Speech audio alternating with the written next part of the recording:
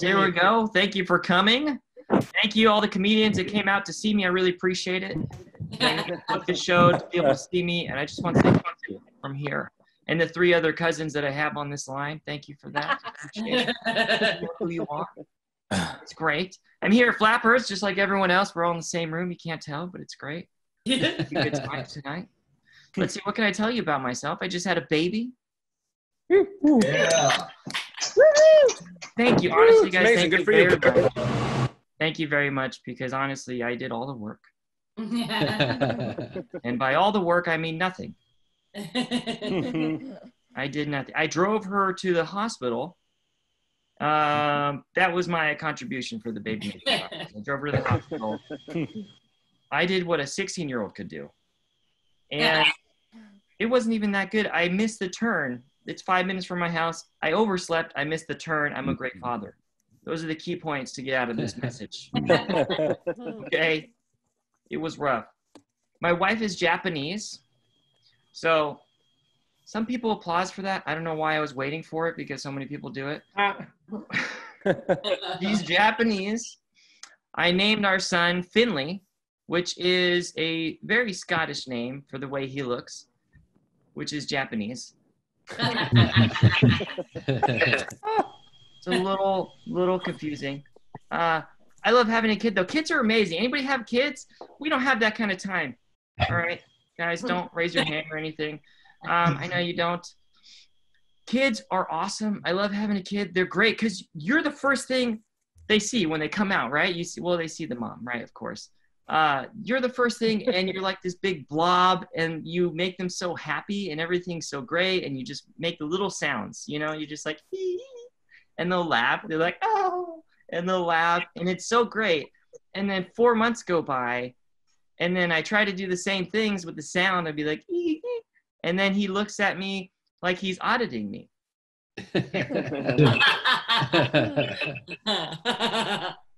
He's like, well, she has food coming out of her body that I need. What do you have going on? Because I feel like she's picking up most of this feed here. And he's got these toys, the little toys. It's hard. Competition is hard for the dad, all right? So we're taking a little break right now. Just not too long, I can figure out some more material for him.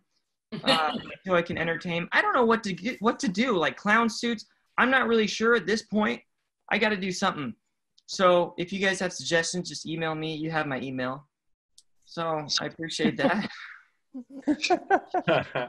It is cool having a baby, though. I got to admit, it is cool because you could do things that you could never do without having a baby. Like blaming stuff on your baby. That's fun.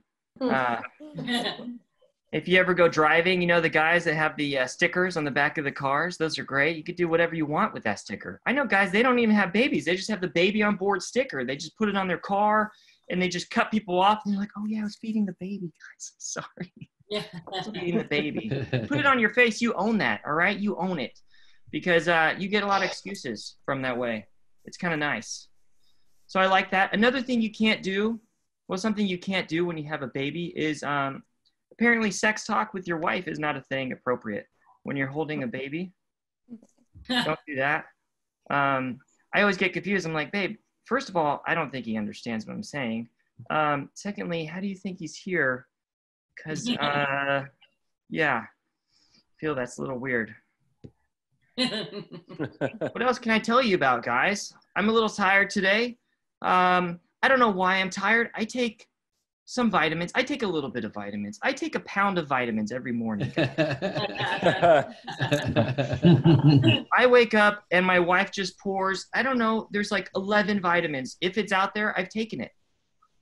Because they say it does something good and it may or may not help and it may or may not kill me.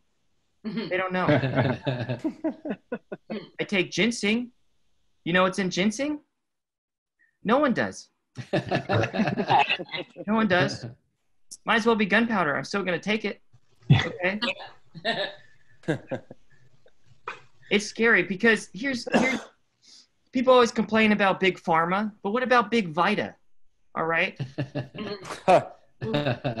Big Vita, because they tell you, they tell you the pills are going to help you. Maybe they might help you. It's a scary marketing tactic. And I'm just scared if people started using this in person. You know, if you started using this on dates, if you're like, hey babe, if you go to the movies with me, you're going to have the silkiest skin ever. It's not FDA approved, but it could happen. It's scary, guys. But thank you very much. My name is Russell Robertson. Thank you for your time. Hey.